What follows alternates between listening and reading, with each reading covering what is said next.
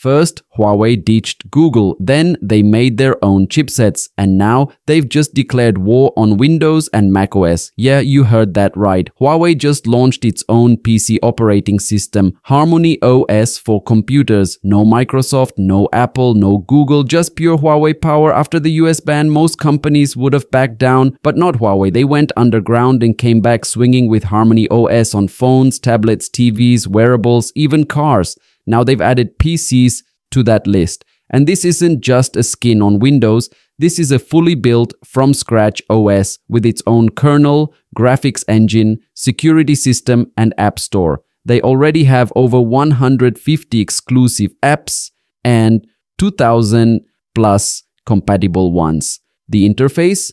Clean, fast and way smoother than you'd expect. There's a slick app dock, smooth multi-window, widgets. The whole experience feels premium.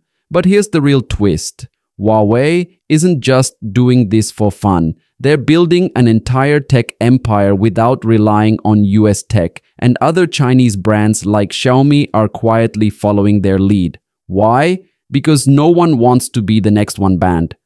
Huawei started this movement, and now the ripple effect is real. So the question is, can HarmonyOS PCs actually go head-to-head with Windows and macOS? Maybe not yet, but if anyone's bold enough to try, it's Huawei. And this is not some prototype or beta, this is real, this is official. Huawei says they've completely rebuilt the PC operating system from the ground up. They're calling it a full HarmonyOS base with their own kernel, their own Arc engine for performance, and something called Starshield architecture for better security. Let me know what do you think and follow for more updates. Peace out.